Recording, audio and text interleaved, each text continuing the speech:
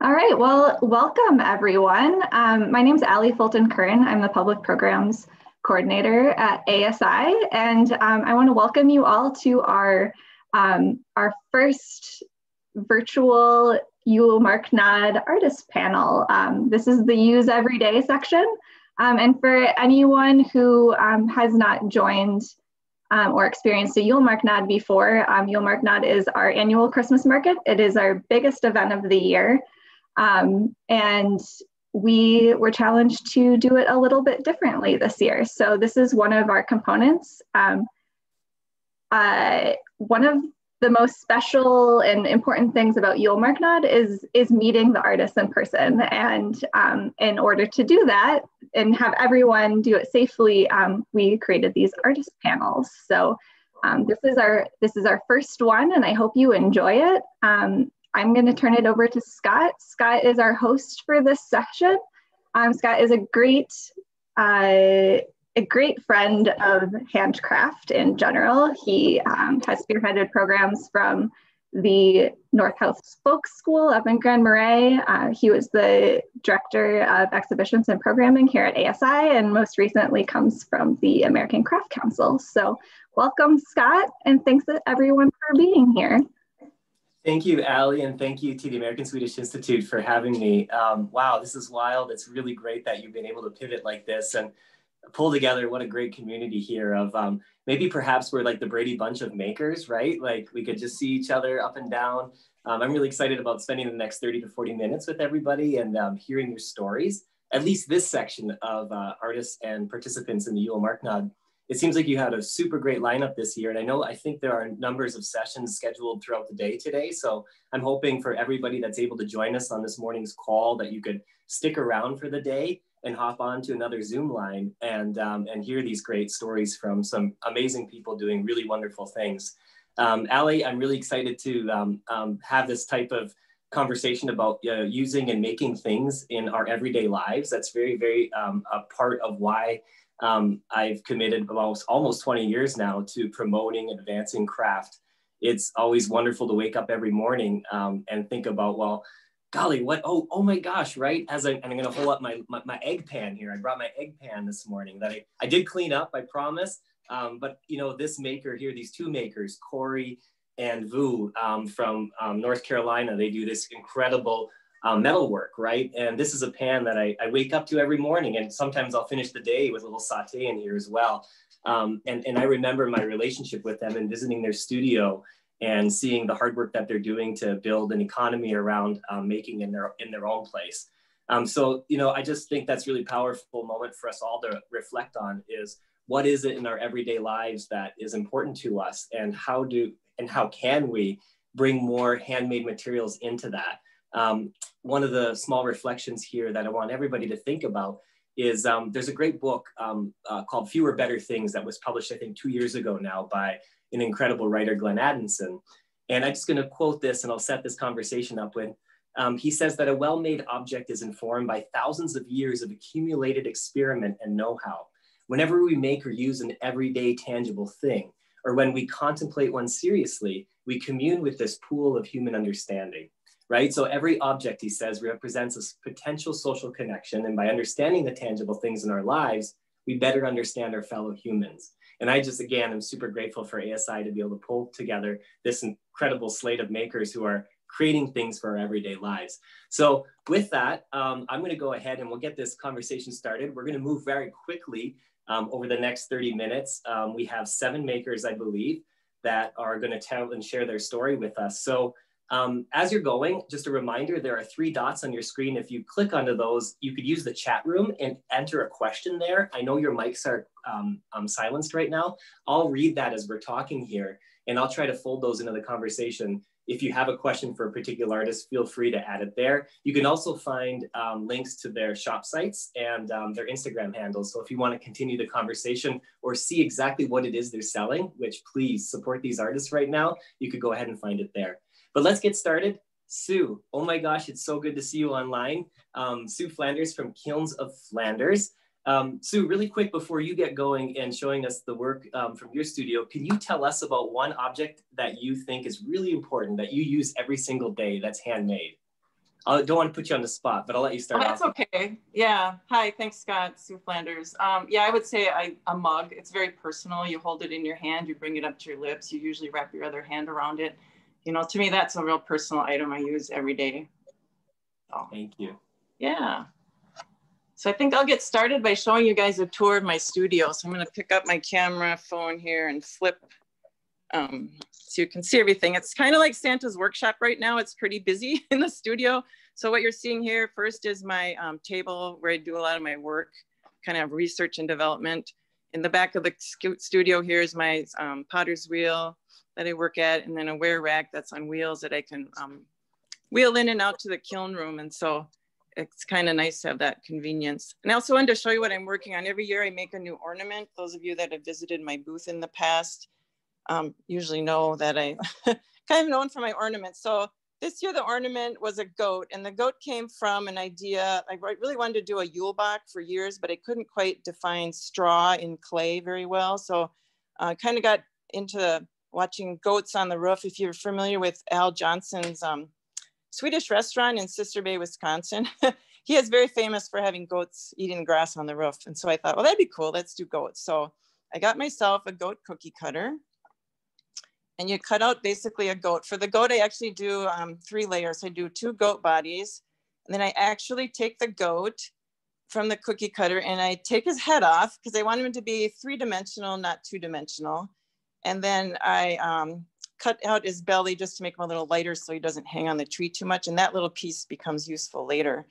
Then as I'm building the goat, I'll take the 2 parts of the head, sandwich them together.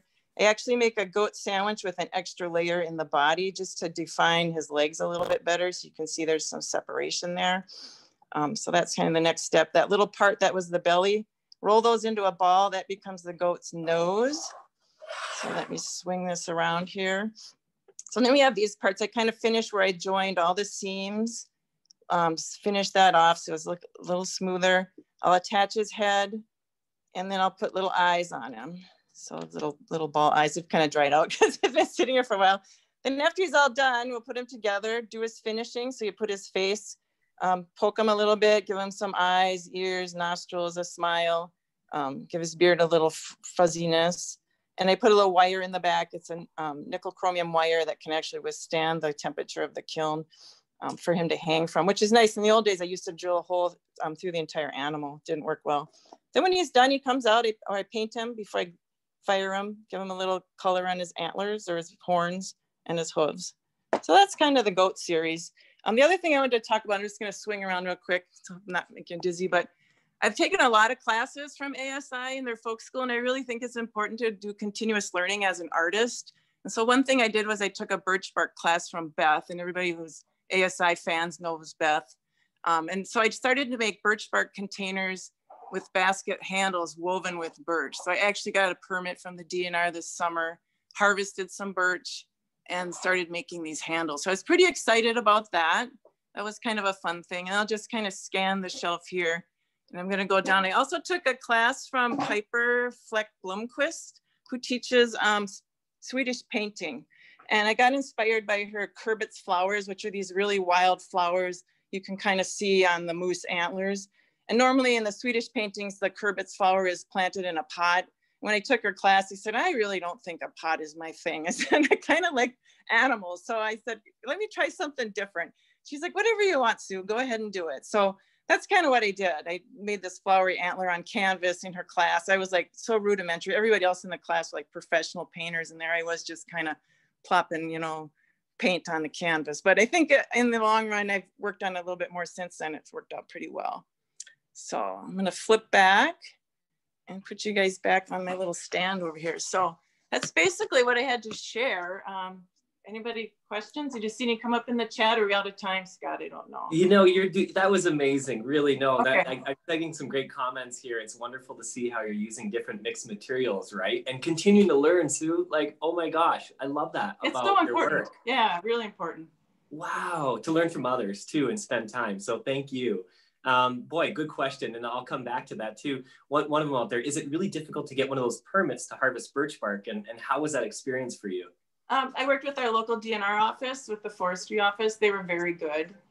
Super. And again, I think ASI has a whole list of handmade workshops that you could sign up for. And Beth is incredible. Wonderful person to learn from. So thank you so much, Sue. Love seeing that. Now I know how to make a goat sandwich. Thank you. All right, there you go. Thanks, Scott. Let's transition here. Thank you, Sue. And again, follow Sue's site if you want to see her work. That's for sale. She's got great shots up on her Shopify site, or her shop site, that you could pick up from. But Sandra, oh my gosh, we're going to go all the way over to Otter Tail, Minnesota. You're way up there. Tell us a little bit about what's going on up there, and the camera and mic is yours. We do have you on mute right now, Sandra. I'm going to try to figure out how to take you off mute. I'm sorry. There we go.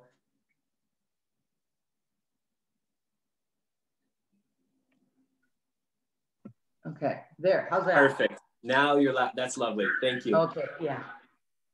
It's beautiful up here this week. I love Otter Tail. You know, my mother's family is from here. My mother's is Finnish. She's from northern Finland. And this is a really strong Finnish community. So I grew up here as a kid. We built a home here. I built a studio here just a couple years ago. And it's beautiful. It's a great place to work and make wear. And I was, earlier in our conversation, I was saying I really get inspired by the environment up here. The ice, I'm a water person. I think if I came back in a second life, I'd come back as a fish probably. But I love the lakes and the water. And as the seasons change and the water changes, the clay deposits, I have some on the lake, but ones that only make glaze. I haven't created a clay body out of it yet. But it's just a wonderful place to be in Otter Tail. Even though it's a small community, 330 people. And I think I'm related to about 40% of them. I love that, Sandra. Small towns are amazing spaces to work with. I know that we have some folks from Gallery 201 as well with us. Sandra, can you tell us a little bit about your setup too? Like you were showing us and it's the strong, kilns. Yeah, I'm sorry, say that again.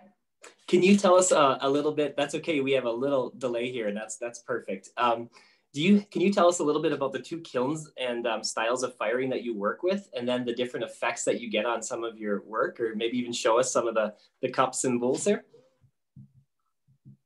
Sure. Yeah, I fire to a high temperature, cone 10.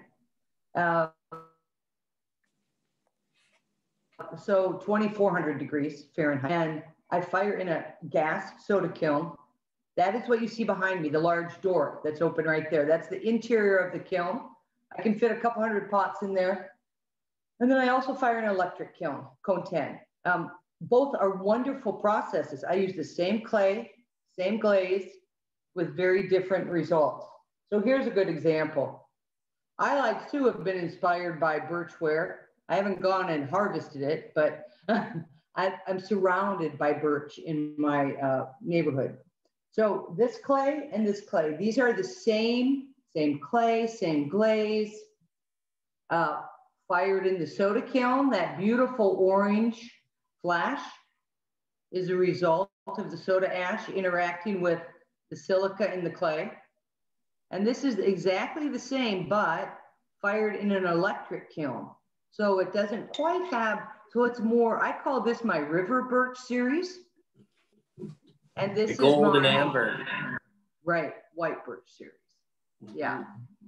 Really, the cool thing, one of the cool things about clay that has always been important to my touch is the malleability of the material.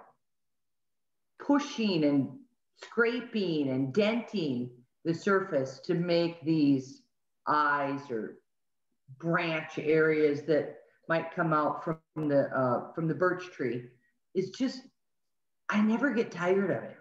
It is really a wonderful exploration of the material to express, actual tactile object. It's really exciting. So and what a stark difference between, how exciting. And I love both of them. Both are really valid ways to fire. Some people don't always agree with that, but I think it is. The rest of the work that you see here are mostly, these are from my soda kiln. Same clay body, but you have a little more interaction, interface between the atmosphere in the kiln and the clay and the glaze. I'm a big fan of pattern. You know, I grew up surrounded by Mary Mako. My mother has Mary Mako everywhere. And so I realize that some of that patterning kind of spills back to that childhood experience. That's terrific. Yeah. Well, thank you so much, Sandra. That's super lovely. Again, I could see us, I could see a class here, ASI. I don't know, take all the artists you have and let's go out into the woods for a week together, create and make and be inspired by nature around us. I love what you're doing with that birch series. That's pretty incredible, Sandra. Stay attuned to that. Super great. Thank you. Thank you so much. Yes, absolutely. Great explanations. You're getting some love from the audience out there. Yay. Let's see. Yay. Let's move on. Just to keep with our time here. Oh my gosh, I am so excited to have Marion in the room. Super indebted to Marion and her just super lovely textile work. A few years ago, I don't know, I'll put this in the chat room too. It's a link to the holiday room we did way back in 2014. We reached out to Blue Dot and Forge Modern Workshop, and I think it was a couple other people, designers, and they picked up on your work and put the table runners and set one of the Minnesota Maker holiday rooms, which set us off in all new directions for decorating and lighting up the Turnblad Mansion during this holiday season. So it's super wonderful to come back and have you in on this conversation, Marion. So thank you. If you want to go ahead and tell us a little bit about your work and show us some examples, I'd love that. Hi, Scott. Thank you. Well, I had, previous to this career, I had a career as a commercial interior designer. And I had, I studied design and I studied color theory, and all of that came into weaving. Now, you had asked me before what inspired me to start weaving. And basically, I went from being an interior designer to being a mom. And I needed a creative outlet. So I explored different avenues, different medium. And a good friend of mine suggested that I take a weaving class with her. And so that's what I did. And it just resonated with me. So I decided that I would continue taking classes. And gosh, a couple of years later, I decided to maybe stop taking classes and start practicing weaving, all the things that I had learned. And this also gave me the opportunity to explore linen, which is what I weave. And when I started weaving linen, it was a real turning point for me. I found that it just spoke to me, spoke to my soul. And so I started exploring and designing textiles on the computer. And as my weaving skills grew, so did my looms. So now I have a huge space filled with looms. Currently my main loom is an AVL industrial Dobby loom. It's computer controlled, and it's powered by a large air compressor. And the air assist lifts the harnesses, it throws the shuttle, and it beats the beater. But I still have a lot of work to do while that's going on. I stand by the loom. It's not that I don't weave anything, because I'm very involved in the whole process. Now, as far as the textiles design goes, my Scandinavian heritage influences my approach to designing. I enjoy that less is more approach to design. So it's clean and simple, straightforward, but also with a little bit of flourish. if you look at the Scandinavian culture, this aesthetic seems to run through everything that they do. A very simple, even primitive bowl may have whimsical embellishments, or the trim around a door may have intricate carving. Simple tools may be rose mold with vivid colors. So their design, though, the Scandinavian aesthetic tends to be strong and bold, but it's also entirely practical and functional. So this also is what defines my weaving. I really appreciate that, Marian. You've hit on like three factors, right, that you see consistently that makers have to contend with, right? Like materials, the tools that we work with, and the design in the end. And I think that you're constantly juggling these variables to come out with some pretty incredible work, whether you're in the forest or you're visiting a collection at a museum. And that's one thing I really miss and really treasured about my time at ASI is looking at the valuable vernacular collection, the rose mold work, the bowls, and you look and you see these, rural farmers and makers of all sorts using utility objects in their everyday lives in profound ways. And there's a sense of beauty, right? That it's not very loud, right? But it's there, and when it's there. And your work is just absolutely reflecting a lot of those variables. So thank you so much for joining us. And thanks. Your site is gorgeous. I think the French love the Scandinavian design. I love you have a French photographer picking up on it. It's great just to visit even, but I got to get one of those table runners for sure for the holiday season. Thank you so much. Thanks, Scott. That was great. If you do again have questions, please do. Yes, like you're getting some kudos out there in the chat room about introducing other fiber artists to linen, which is really important. So thank you. Thank you. Please add those, and we'll kind of come back to those if we can, or at least we'll feed your questions to the artists after our talk here in our time. So keeping in time, we're doing really good right now. We're going to go ahead and bring in Becky. We have Becky. Oh my gosh, Becky from Fiber and Fiber and Felt, which is really exciting. One of the things, Becky, I remember encountering these at my very first, I think the Julmarknad, you were there for the first time, and looking at the no-kill faux sheepskins, the no-kill faux sheepskins. I'm like, what is this? This is absolutely amazing. These were made popular by the character in Game of Thrones. I feel like he was walking around with these big sheepskins. But I want to hear more about your process for making those, or maybe you could show those off for us a little bit. Okay. All right. I'm Becky Utek, and I'm in Ogilvie, Minnesota, about an hour and a half north of the Twin Cities. And I got sheep like 19 years ago, just because I wanted sheep. Not because I wanted to do fiber, but it really changed my life, getting into the wool and fiber arts. Previous to that, I was a painter, and I did Ukrainian eggs as well. So I got the sheep, and I learned to spin and process the wool, but it was like 2006 that I discovered felt making. And felt making is like really, it's just so versatile and so immediate.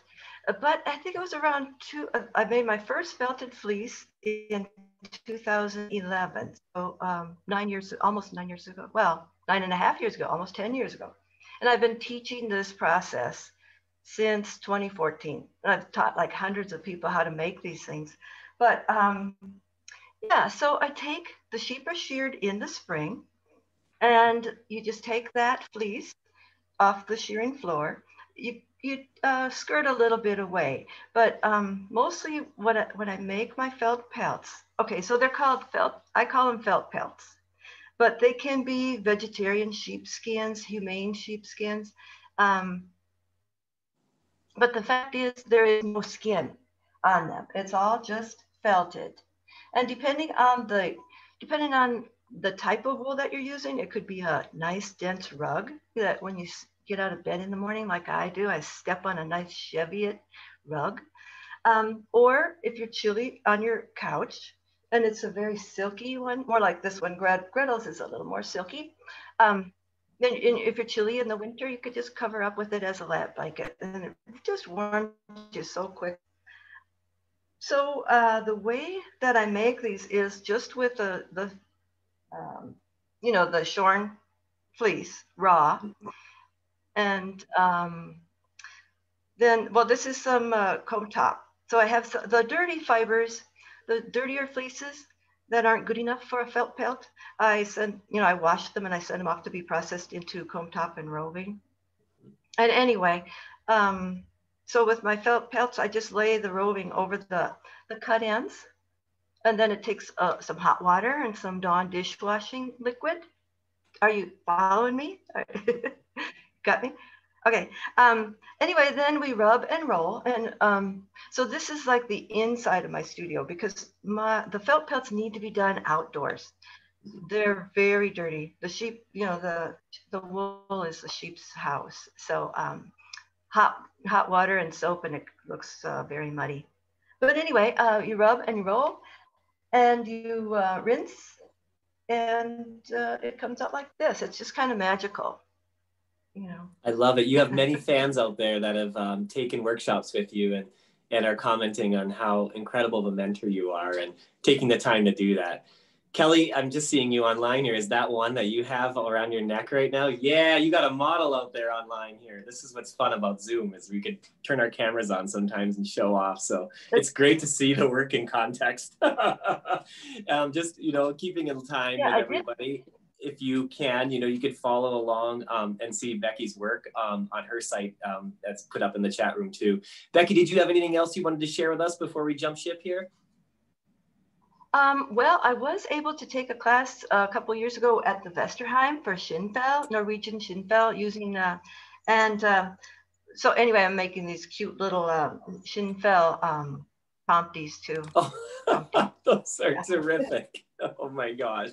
Thank you again, Becky. This is terrific. And you could see those Tomties and many of the other products that Becky's making and has on her shop site if you follow the link there. So thank you so much. Wish we could be in person wrapping ourselves up with that, but we'll have to make do for now. No, it's fine. Well, this is terrific. Let's bring Kim and Donna in from Gallery 201, way out there in Dallas, Wisconsin. Let's see if we could do that. Kim, yes, there we are. This is great. Good morning. Thank you for joining us. I was commenting earlier, I love your color palette this morning. And I'm really excited to hear about, these connections you've made between even Scandinavian design, but also inspired by Japanese pottery, right? Like where you started and how these different traditions have informed your work today. So maybe you could start by telling us a little bit about your background to ceramics and what continues to inspire you. And I think we might have time for a little demo. Well, I don't know if I'll be able to do a demo today, but I can give you a little brief history of that one. I've been in clay for quite a while, and I was really lucky to be able to do a trip over to Japan when I was in my 20s. And I think that really helped me to shape the styles of work that I've done.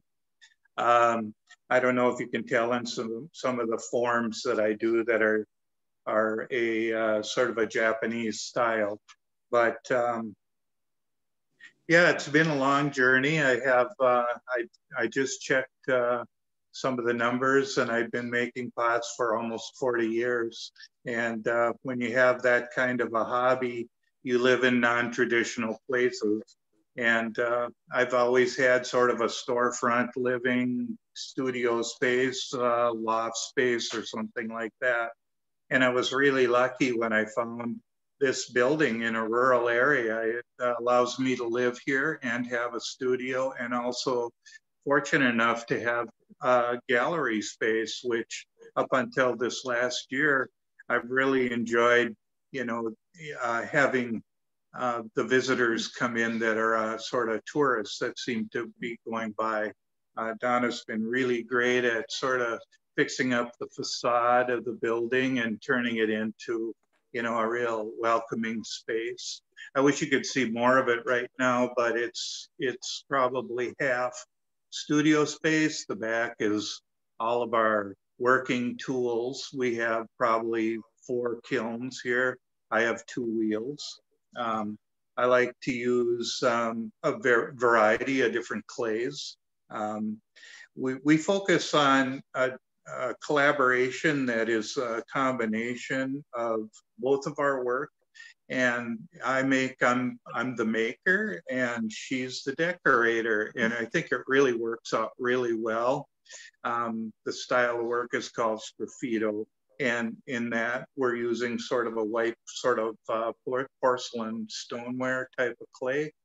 And we use slips under glazes that I paint over the entire pot. Like I'm gonna put Dawn on in a minute and she can talk about her work a little bit. But this complete jar was coated with this brown color. And then she has carved away the complete organic patterns on this. It has a little acorn top. And I'm just gonna let her speak a little bit about that and then we can probably chime in back and forth. Want to give her a little time. But thank you very much for coming. Hi, everybody. I'm Donna. And Kim is the one that taught me how to do this technique. It's called sgraffito, and sgraffito means to scratch. So when I work on a piece like this, and he's already got it carved or colored with the brown slip, I carve away with really fine little tools to reveal the design that I first pencil in. I do happen to love small animals and folk art. And so most of the time, the work that I do with Kim kind of has a folk arty feel to the pieces. I also love winter, so we do have snowflake things and reindeer and things like that on our pots. And it's just something that transfers over to other things that I do as well. Like I'm learning how to do printmaking, and so I block print on table runners. I do little doggy bandanas. I also have bandanas for adults. And then I also learned how to do botanical printing, which involves the process of foraging for plants, either in the forest or my own gardens.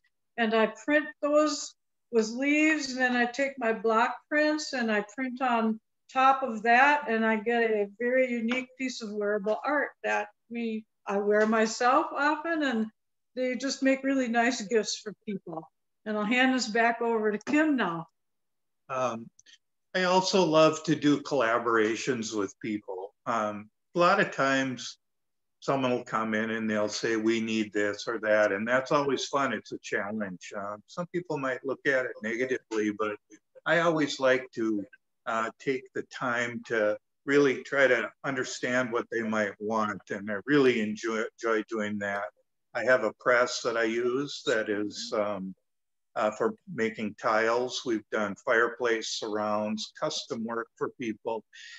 Over the years, it's really been fun to see some of these projects, you know, that show up in all these people's homes. And if you have any questions, I'll take them from there. I appreciate that so much, you two. Thank you. I really wish we could come up and see Gallery 201 up in Dallas, Wisconsin. And when all this breaks, I'd recommend everybody make a run up there. It seems like a beautiful site. Also wish you could be with us and we could pick up the pottery and see those indentations, because that form is absolutely incredible. Your work, I know a lot of the work on your textiles, they're reminding me a lot of an exhibition we did at the American Swedish Institute with a paper cut artist from Norway, Karin Bitvaila. And it's just looking at, again, those old patterns and making those new again, and bringing those out in different ways, and finding simple opportunities to bring craft into our everyday lives, including bandanas for dogs. Super brilliant. Take a look at Kim and Donna's website if you get a chance. They just have some wonderful work up there. But speaking of, thank you. Speaking of wonderful, amazing websites, I want to go ahead and bring Katie into the conversation from West Ash Designs. Katie, hello, good morning. Wow. One of the things I think I just am so appreciative of is the way you shoot your work and present your work. If anybody's out there and is able to jump online, boy, with plants, with little everyday objects, right? It's not just that material that you're doing, but you're putting it in context. And I really appreciate that. So yeah, thank you. Good morning, Katie. How are you? Good. Well, yeah, thanks so much. That's so nice. Well, this is, welcome to my space. So I'm a weaver, and I come to you from my 4-season porch in Minneapolis. I'm really lucky to have a space. Moved my family out, moved my stuff in. And you can kind of see it's really sunny, which is great, but sometimes it's hard to see on video or photo. My loom right here, I have something I'm working on, and then all my fiber and stuff is in the back. And then I also have stuff all over the house, like in the basement, I have my sewing machine and basically a lot of my products. Some are sitting next to me, but they kind of get stored usually in the basement. And I'm currently working on, I'm gonna try to move you and see if you kind of got to unplug here. See, something I've really enjoyed doing is working with, I don't know, can you guys see? With rope. So I'm currently working on a throw blanket. I kind of have a sample here. And you can tell my loom is little. It's like a little baby loom compared to like Marion's industrial loom, of course. And so this throw blanket will actually be 3 pieces pieced together. And I did a kind of a sample prototype one. So it'll be, I don't know if you guys can see, with the texture of the rope and things like that. So it's just kind of a fun play on trying to use different materials that maybe aren't often recognized in certain textiles and things like that. I've really been enjoying using cotton and linen and things like that. So yeah, I don't know. Well, thank you so much, Katie. I love the light right now. This feels so much Minneapolis. I know for those of us who are chiming in from here, it's a gorgeous day. And I love that you're using the 4-season porch now, right? Making do. But I mean, you know, I love your comments on making and craft, especially in this day and age right now. It hasn't been an easy year, right? I think that there's that to acknowledge right now. I'm seeing some great stories of success pop up.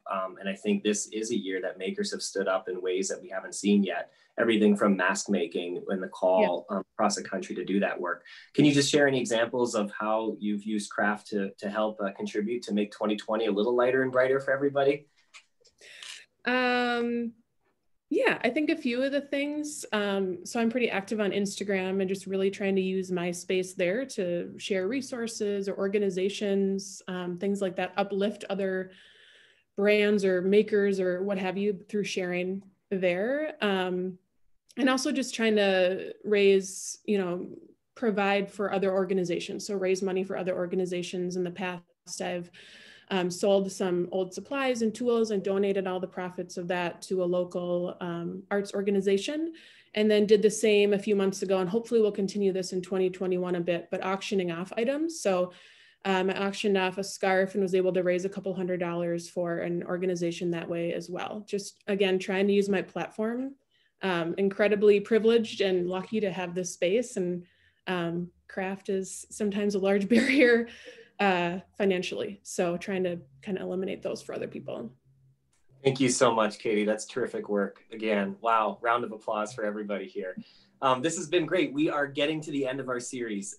Really appreciate everybody hanging in there. We've got one more session here, which I'm really excited for. I know we've gone over a little bit in time, but we are going to jump ship and go to yet another, right? South Minneapolis makerspace. I can't believe it. It looks like you might be in the studio, like a celery room in Italy right now, Bliss, but we'll take it. We'll take it. Good morning. How are you? Good morning. Thank you so much. Welcome to my studio. I'm actually just 8 blocks north of the Swedish Institute and my studio. So when you support me, it's very local.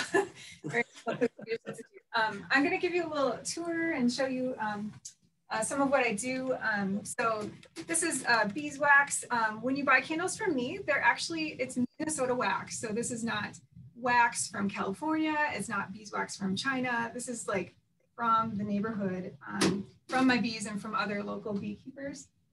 This is my kind of candle making area. This is my vat of hot wax. It kind of keeps everything to temperature. It turns off and on and keeps everything at the appropriate temperature for dipping. I love making hand-dipped candles, which actually is highly unusual. A lot of people don't even make hand-dipped candles anymore because it's so much work. But I string the wick around this contraption here. So I can make 5 pairs of hand-dipped candles at a time. So I just slide it down into the vat of wax and out, and it coats. You can see the wax is coating the string. Wow. And the cool thing about that is I can make different size candles. I make smaller ones. These work great for birthday candles, also for those little Christmas things that spin around, and Hanukkah, menorah. I can also, make a regular size candle, taper, regular size here, and different lengths too. I can make shorter ones or longer ones. So it's pretty cool to be able to make custom size candles. But this is my drying rack where they dry. This is different wick sizes for beeswax. I use different size wicks for every candle. So I have all these different wick. It's square braid, which is particular to beeswax, a square braided wick. Over here is the area where I make products. I make a whole bunch of different things, everything from beeswax food wraps to lotion to lip balm, all of that, like different products I cook on these burners, and I bottle and package things. I have lots of different, I like to use blue glass bottles when I can, which is fun. This is, I'll show you a little bit of my honey here. I have this beautiful honey frame. This is literally honey from my bees. I can actually scoop it out and eat. I'm gonna eat it for you right here. This is capped honey here. So when I harvest the honey, I take a knife and shave off the cappings, and that becomes the wax that I make candles and things with. I spin out the wax and put it in this bucket with a gate, and then I'm able to pour from the gate right into bottles. So that's kind of how it all happens. Very, very just natural, easy process. What else can I tell you? I'm going to, I make a lot of different stuff. I mentioned lip balms, like I make all these different essential oil combinations. I make 9 different lip balm flavors. It's a little obsessive. My favorite being orange and clove. Lavender and peppermint is also really good. I do a fun little gift box called the Bliss Box. It comes with like a beeswax candle, body butter, healing salve, which I make calendula infused oil and yarrow infused oil, which is very healing for the skin. And I make a little salve with it that you can use on wounds and sunburns and pretty much everything, rash, any of that kind of stuff is very healing. And then my 2 favorite lip balms that I mentioned come in here as well, the orange and clove and the lavender and peppermint.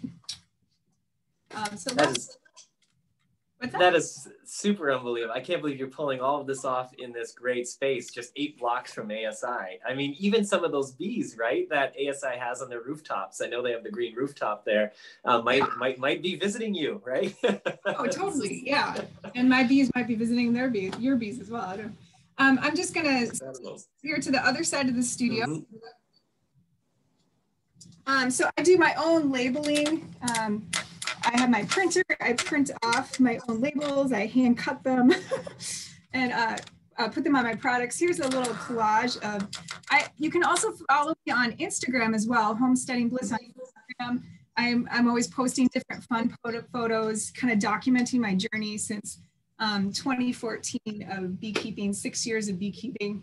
Different things to highlight me at the state fair.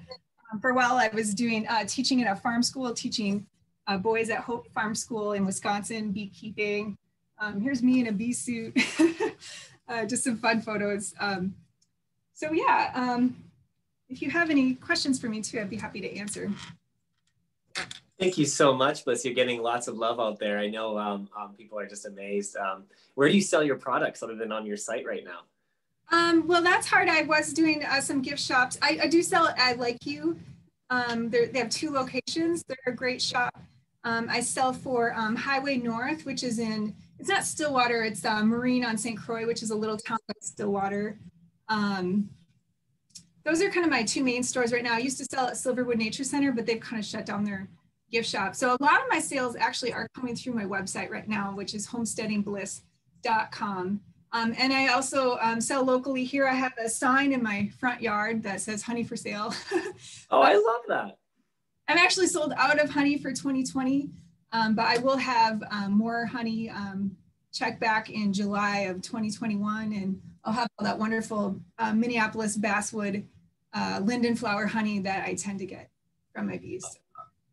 Amazing. Even so thoughtful, like the depth of understanding the products, right? Linden honey. I mean, for anybody who doesn't know, right? These trees are in our neighborhoods are bearing incredible opportunities for makers to tap into, and you're doing it in such wonderful ways. I really appreciate that, Bliss. This is really thoughtful work. This is the type of work that I'd welcome everybody to think about as we're enjoying this, you know, end of year season of the light holiday, right? And if you're able to support any of these artists, including a visit to pick up your candles you'd like to light at night, you can visit Bliss's front yard or connect with her on her site. So appreciate that so much. Yes, and again, appreciate everybody. Shipping on my website and also option for pickup. So yeah. Cool, super, super. Well, thank you so much, Bliss. Thank you to everybody out there, all of these incredible 7 makers. This has been great. We will rebroadcast this conversation so you can share with other friends or revisit it if you had specific questions or heard something from the artist you'd like to revisit. I know SAI is planning to post that, I think, next week. So Julmarknad, the shop is continuing to be open for those of you out there who end up purchasing something online today. I believe they have a free pickup at the American Swedish Institute that's scheduled for next week, I believe it is. I'll let Ali and Aaron close out the conversation and let people know about that. But I want to thank everybody again for joining us. Great to have this, again, Brady Bunch of Makers virtual meetup. We're doing what we could do, and everybody's support for handmade objects in our everyday lives. So thank you again for coming, and be well, you guys. Be safe. Yeah, thank you again to everyone on behalf of ASI for joining us today. Again, yeah, the select vendors are offering free pickup at ASI, which that pickup is next weekend, the 12th and 13th. You can find which vendors are offering that at our website, and you can shop all of the vendors at I put it in the chat, but it's asimn.org/virtual Julmarknad. So I hope you all enjoyed this, and thank you so much for joining us.